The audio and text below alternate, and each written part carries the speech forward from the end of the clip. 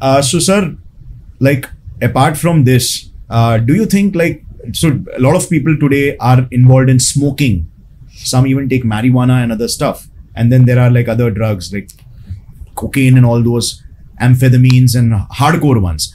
So how is this affecting today's modern life when it comes to genetic mutations? Are these drugs, do they have the capacity, something like smoking or chewing tobacco? How do they cause cancer? Like what kind of mutations they create? Like in a very micro level, if you can explain. So if you restrict to tobacco, yeah. Have you ever tested tobacco?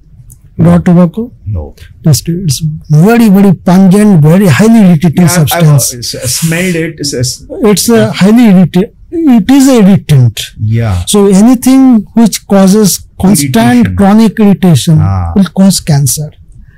Not ulcer, cancer, everything.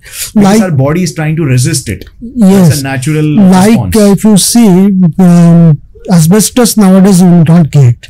There was a lot of asbestos company who is producing asbestos sheet. Okay.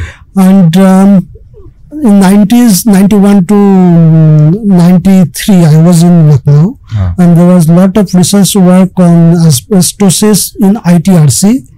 That is Industrial Technological Research Institute.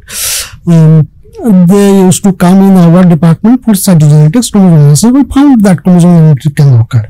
And asbestos is one of the very common known factors for pulmonary cancer.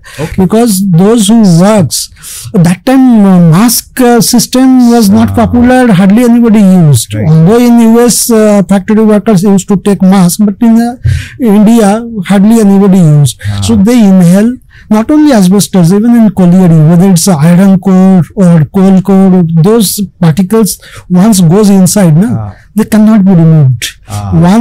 Only upper one will be removed, but once it is in the alveoli, it cannot be removed. Because from alveoli to come to nose or throat, it is very difficult. It's such a long journey. So they taken by the lymphatic system or maybe inside the epithelial cells, and they causes chronic irritation, chronic inflammation, and this leads to the cellular uncontrolled growth. This is the one of the reasons of cancer.